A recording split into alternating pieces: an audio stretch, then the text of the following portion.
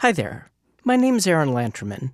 I'm a professor of electrical and computer engineering at Georgia Tech, and in this video, I would like to address misconceptions about MOSFETs. In the beginning, there was the vacuum tube triode, a three-terminal device with a plate, a grid, and a cathode, which people would characterize by the voltage between the grid and the cathode. Then there was the bipolar junction transistor, the BJT, shown here in its NPN form, a three-terminal device with a collector, a base, and emitter, somewhat analogous to the plate, the grid, and the cathode of the triode. And people would characterize things by the voltage between the base and the emitter. Then there was the MOSFET, shown here in its N-channel form, a three-terminal device with a drain, a gate, and a source, characterized by a voltage between the gate and the source. The problem is, this last bit with the MOSFET, this is a fiction.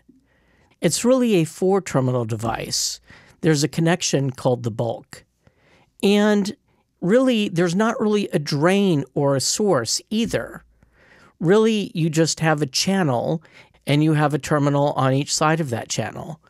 For something like a vacuum tube, the plate is physically very different than the cathode.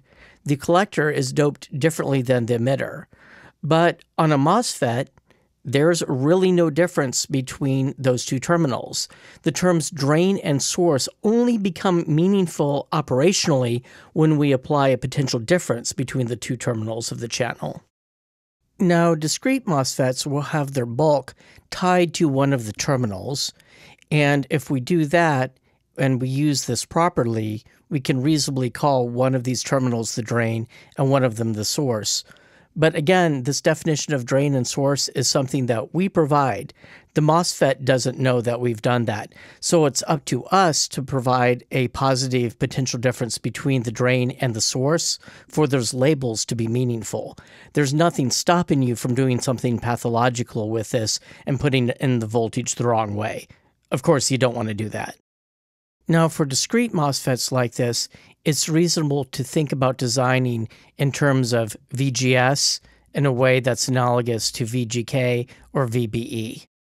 Generally, on integrated circuits, MOSFETs don't have their bulk tied to one of the channel terminals like this.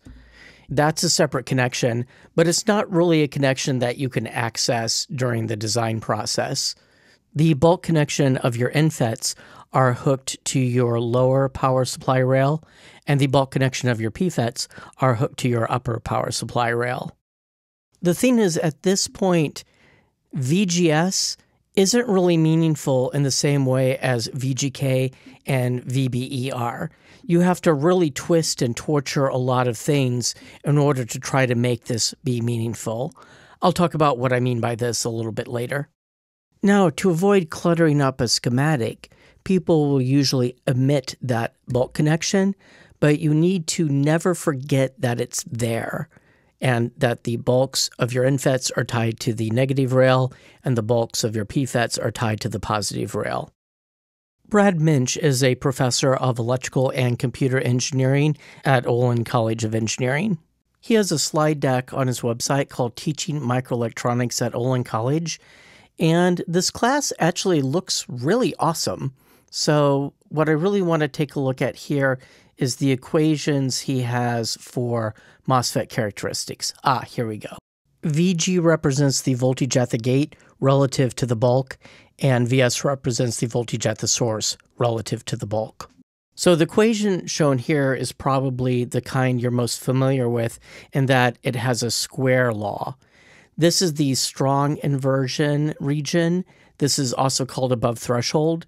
Now, most courses will describe this region as just off, and they'll say that the current's zero. But there really is a current flowing. In this weak inversion case, also known as subthreshold, the MOSFET exhibits an exponential characteristic, kind of like BJTs. The formula given above here is a really complicated formula called the EKV model that reduces to these two cases at the extremes. In these formulas, IS is called the specific current, VT0 is the threshold voltage, And kappa is a parameter that's called the reciprocal of the subthreshold slope factor. But that's a mouthful, so let's just call it kappa. The thing I want to note here is that this is a little different than the formulas you're probably used to seeing. Notice kappa is multiplying VG, but it's not multiplying VS. So in this formula, VGS equals VG minus VS isn't really a meaningful thing. But people desperately want VGS to be a meaningful thing, so they can use their analogies with VBE and, going back further, VGK. They'll write a formula with VGS minus a threshold, but they'll make that threshold a function of the source to base voltage. I think that makes things more complicated than they need to be and obscures the underlying nature of the MOSFET. But nearly every textbook I've seen does this. Just leave the threshold fixed and embrace the fact that the MOSFET responds differently to changes in voltage at the gate than it does to changes in voltage at the source. Don't try to hide it. I was introduced to this concept by my colleague Jennifer Hasler.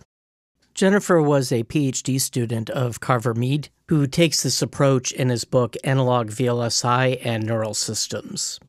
This semester, Professor Hasler is teaching a class on analog integrated circuit design.